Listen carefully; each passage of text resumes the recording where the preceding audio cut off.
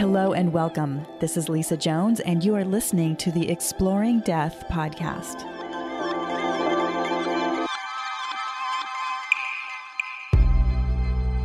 Hello and welcome to the Exploring Death podcast. I'm Lisa Jones, your host, and today I have with me Myra Mossman.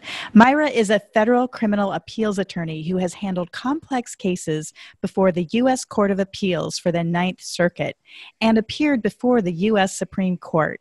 She is also an archival hand bookbinder and paper restorer, a martial artist, and a reader and teacher of the Tarot and the Kabbalah. And in her recently published memoir entitled My Random Death, she discusses her near-death experience and how it shaped her life's work. Welcome, Myra. Hello, Lisa. Thank you for having me. I would love to pull a few cards about this if you're open to that. Timing. Yeah, exactly. Okay, let's see what Spirit has to say about this time of death. I agree. You hit the nail on the head there, that it truly is a time of darkness and death, and hopefully we're coming out of it.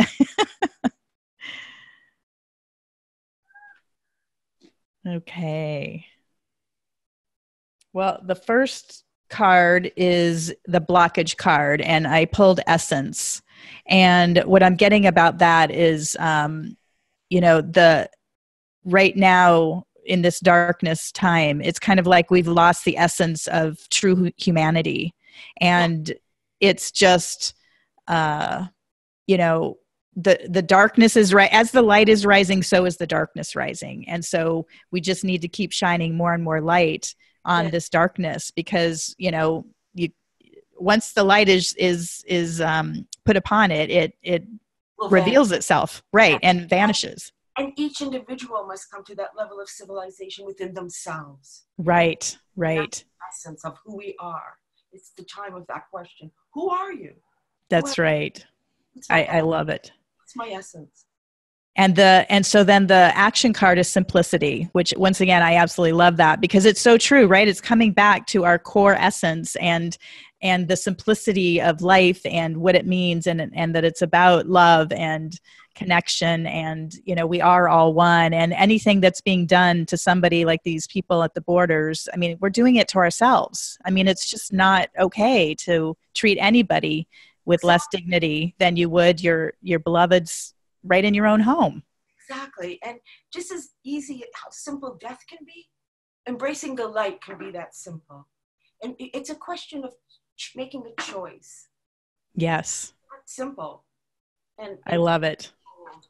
It is. And then the outcome card is Voyage. And what I'm getting about this is, like, we are truly on a voyage to a new world, a new understanding of what this truly is all about. And it's like you said, each individual person needs to step up and be authentically who they are in their essence. And that's the only way it's going to change. We can't rely on anybody else to do it other than ourselves.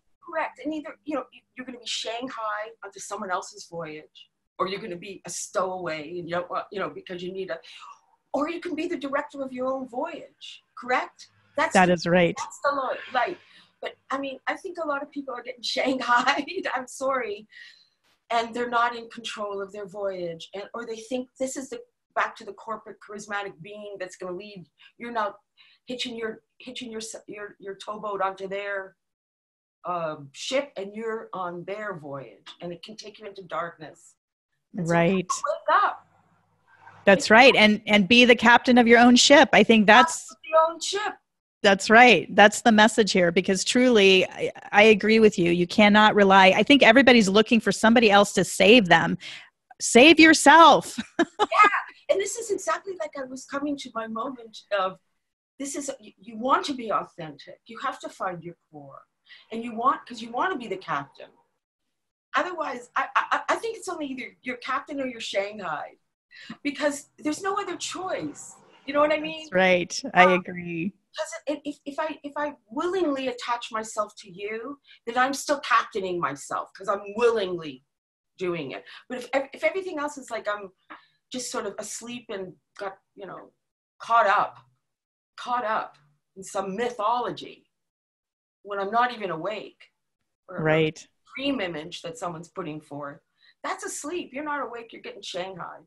I completely agree. And it comes right back to your original statement about the fear, right? When you were dead, you were like, oh my gosh, there's no fear. It's all wonderful. It's no worry. Right. But then we come into our bodies and we're in this fear mode, and then people, want to jump on somebody else's ship rather than do their own thing. But it's time to step up.